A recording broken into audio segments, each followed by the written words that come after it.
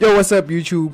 Welcome to another episode of me documenting my whole journey to become a six-figure funded trader. This is a series where you get to witness a trader starting from no funding all the way to being a six-figure funded trader, documenting the highs and lows and everything in between. Like, subscribe, comment down below, and without any further waste of time, let's get into the video. Yo guys, welcome to episode 2 of me documenting my whole journey to six-figure funding, right?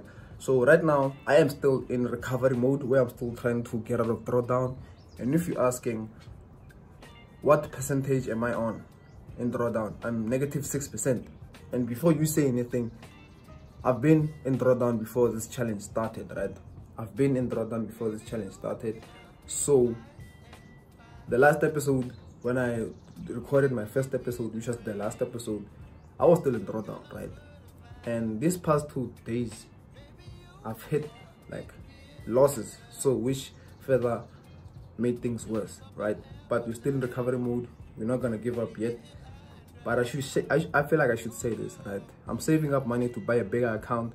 Reason being is because I'm on Equity Edge and I'm on the cheapest account, which is the 2.5k, right? I feel like I'm treating this casually since I think that is a small account, right? So I'm still saving up money for getting a big account. And no, I'm not justifying the losses that I took. I took the losses. I take full responsibility of them. I'm just saying, I feel like sometimes I could just trade then go to sleep, which I've never done before with a big account. And right now I'm doing it, I think because it's a small account. But yeah man, I'm about to update you guys. We're still in recovery mode. We're still getting ourselves out of drawdown. So yeah man, hope you guys enjoy the video. Like, subscribe, and guys follow my Instagram account. I'll pop the screenshot right here. And yeah man, right now I'm just gonna have my coffee, and yeah man, I'll update you guys once I'm on my trading station. Let's get it. Yeah, so I'm done drinking my coffee right now, and we're about to step on the charts. And like McFinance says, another day, another dollar. Let's get to the money. You know what I'm saying? So yeah, but before that, I just want to show you guys my, let me just put my tripod on, right? This is how it looks. We are currently trading on a 2.5k account, right? And 1% of that 2.5k account is $25 in it. So right now I'm in negative 6% drawdown, right? DD drawdown, right? So what's my plan? My plan was to initially use half the risk, right? Half the risk of this, which is $12.5. $12 is half of this, just to give me more chances of recovering this, right? But then since we are on a 2.5k account and I'm saving up to get something like a 5k or a 6k account, I will not be applying this half risk, right?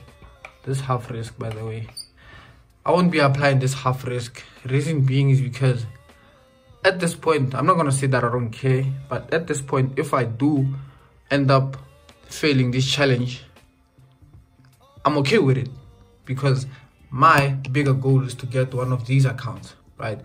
So on these accounts is when I'm negative 2% in drawdown. That is when I'll start risking 0.5%, right? So that is the plan for this whole thing, right? I know there's a lot of things written here, so yeah man, that is the whole point of this. So right now we're on something I call recovery mode. This is a D, recovery mode, right? We're on negative 6%. So what's the plan? The plan is to get all the way to break even, right? So without any further waste of time, let's get into the video. Okay guys, so before I show you guys what I'm looking at for today, I just want to show you my past trades, right, for this challenge. So during the course of 3 days, we took 3 trades, right? And the AUD USD trade was the one that I took on Monday. The AUD trade, as you can see here, was the trade that I took on Monday on the last episode. If you're not familiar with this, go check out the first episode, right? So this was a short position, and yeah, we took it on the 4th of November, which was on a Monday. I don't remember the stop size in pips, right? That is the risk gain 3, low risk, main focus. Then the trade ended up being, the duration of the trade was a day, right? And this was the trade that I took. It looked like this, right? As you can see, nice entry overall, I'm not gonna lie. Fine. Took me out at break even, bro. Moving on to the next trade, the next 2 trades which ended up being both losses. On EuroCAD, short position, took it on the next day, which was yesterday, I think. Yeah, yesterday, which was on a Tuesday. Right? The stop loss was 5.2, right? It was a risk entry, low risk, main focus, fine. The trade ended up being a day, right? And this is how it looked like, right? This is how it looked like. And I'm not gonna lie, it took me out, bro. It took me out. As you can see, that was a 1% loss. That was a 1% loss, as you can see. Following the next trade, which was also yesterday. So I wasn't supposed to take this one, I'm not gonna lie. I wasn't supposed to take this one. It was a long position, and it was on the 4 hour. I don't really take trades on the 4 hour. So this one was kind of a bit risky, right? Also took it yesterday, which was Tuesday. The stop loss was 29.5. That's a risk entry. This was high risk because I was going to sleep, and this was none of my highlighted pairs. I just took a pair from my like the normal pairs that I look for. I just took it, then I was like, okay, I'm gonna trade this one. And it was at night, bear in mind, right? Which took me out today. I think around the morning while I was still sleeping. I don't have a screenshot for this one because it happened while I was sleeping, and also ended up being a negative 1% loss. Crazy, I know. Fine. Back to what I'm looking at for today. So today I'm just looking at these 5 pairs, right? USD CAD. So USD CAD, I'm not gonna try and overanalyze. USD CAD, I'm just looking for continuations. Come on, bro. USD CAD, I'm just looking for continuations. So I'm just looking for something like this. In a tab, then we can buy this. Then on Euro GBP, we're just looking for buys, right? We're just looking for a break, back in, a continuation, then we go. Then Euro GBP, as you can see, we have our setup right here. So we want to see a wick. As you can see, it's forming right here. So once this wick closes, if this candle closes higher up as a bearish, I would prefer a bearish candle, right? I might enter this like this, stop loss there. Then our first target would be the high, which will give us a 4.1. Then overall target would be there. Fine. The next one I'm actually in. Not in, but I've put my stop losses, like my orders, right? So this one, I'm just explain it a bit into detail. So we have this bottom right here, right, that we created. We left a gap, multiple gaps. So I'm looking for price to tap into this low to take us to the upside long term. So I'm just looking for temporary buys, sells. As you can see, we have this overall 1, 2, 3 touch structure. And on the third touch, as you can see, we had that impulse, bearish candle, a very impulsive candle. Then right now we have our continuations. So I'll build a story behind this trade. So this trade, it has a story behind it, right, which aligns with everything. So yeah, I've put in, as you can see, I've put in my orders. I'm risking $25 right there. As you can see, $25, which is like 1%. And I'm just waiting to be tapped in. I'm not yet tapped in. The next and last pair I'm looking at is GBP USD. So this one is a kind of tricky, but I'm not in this one yet. I'm just waiting to see how it develops. So we had this area, we left a gap, we pierced through the gap and we came back in impulsively, right? So we have this what do you call this again? We have this insurance entry, a continuation. It's clearer on the 1 minute, on the 5 minute. As you can see, I don't know, I think I should enter this one, but something inside me tells me not to do that. So yeah, I think I'm gonna enter this, but with a low risk, with a like half a risk, you know what I'm saying?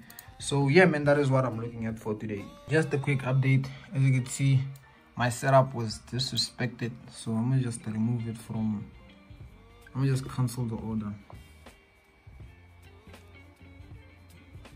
Yeah, order cancelled. As you can see, my order was just disrespected.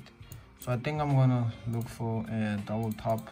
Seems like that's where it's headed, but I think I'm gonna look at it from the 1 hour, because the 1 hour is more weighted. Yeah, so I'm gonna look for it on the 1 hour, but then I should also be careful for this, because this is a close by area of value. So we might just pop here in reverse and go back up. So this one is a bit tricky, I'm not gonna lie. This one is a bit tricky, but yeah, man, I still have these other pairs on watch, and if all of these don't play out today, then I'm not gonna take any trades. You know what I'm saying? I'm in the process of learning how to not take a trade. You see what I'm saying? So yeah, man, I'll update you guys. So guys, I just started watching Falcon, right, waiting for the trades to play out. So this is something that I think I'm going to use when I purchase another account. So as you can see, this is Falcon, right? It's a drawdown recovery, right? Some may say that I need it, that I need it right now, but like I said, guys, I'm still waiting to purchase another account. So once I purchase that, then everything's going to change. So he says that, okay, this is the balance, right? So he says that if you are above 2%, then you're going to start risking 1%, right? Then if you are 2% or lower, but before -8%, you're going to risk 0.5%. So basically, putting this into simple terms, he says that from break even to 2%, you're going to risk 0.5%, which is half the risk. And all the way to -8%, if you're in -1, -2, -3, -4, -5, -6, -7, -8, you're still going to risk 0.5%, right? Once that doesn't work, from -8% to -10%, which is what most prop firms max drawdown is, you're going to risk 0.25%, which is half of 0.5%, you know. So yeah, man, I think this is going to be really helpful when I'm really, when I purchase another account. So just to let you guys know, this is what I'll be using. To put this into perspective, I just wrote this down, right? That just to put this into perspective, right? So this decreases your chances of actually blowing your account. Check this out. So we established that from 0%, like from break even all the way to -8%, you're going to risk 0.5%, right, which is 0.5%. So in order to go from this, from break even to -8%, you need to make a whopping 16 losses. Just to go -8% from break even, you need to make 16 losses. Fine. Then we established that from -8% to 10% to -10%, you're gonna have the risk, which is half of the half, which is 0.25, right, per trade risk. For you to actually blow your account, your prop firm account, from -8%, you'll need to make 8 losses to blow your account from -8% to arrive to -10%, because usually most prop firms only allow max drawdown of 10%, right? And all that in total, you'll need to make a whopping 24 losses to actually fail a prop firm account. Guys, this is almost impossible to achieve. This is almost impossible to achieve. Making 24 losses, and that's not even in a row. Some days, you know, you catch profit. That's not even 24 trades in a row, guys. This puts you ahead of everyone. This puts you like close to impossible for blowing your Pro-Firm account. But the thing is, some people won't apply this because they're impatient. They're trying to risk 1% to make 8% in a day, right?